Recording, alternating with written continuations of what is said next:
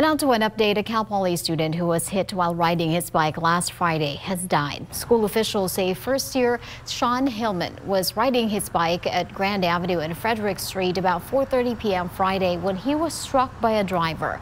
He was transported to a local trauma center where he was on life support.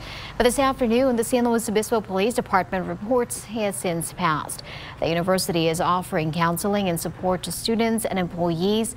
The cause of the crash is under investigation.